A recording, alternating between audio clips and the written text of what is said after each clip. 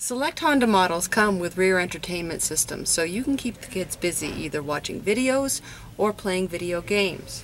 All you have to do is slide in the video your kids are going to watch. That should automatically start playing in the screen in the back seats.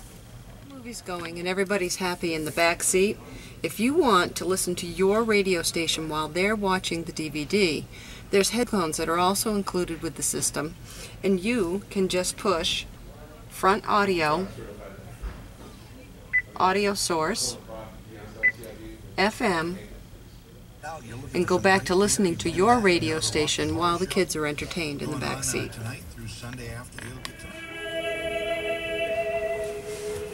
Alright.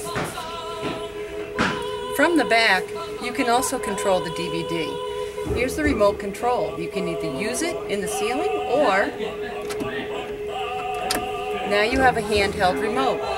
From here you can choose what you want to watch, fast forward, stop, choose your menu. My name is John Smith, and sitting here to my... To pause it. To start again, you just push enter. In order to make your selection, you turn this dial to select whatever menu mode you want to be in. In some select models, you get the wider 16-inch screen. If you have two kids who have different likes, if one wants to watch a movie, another wants to play a video game, you have the option to push dual and have two screens. From here you can choose left or right, and you can have somebody watching a movie while another plays a video game. In dual mode, the back panel is where you would plug in your other video games.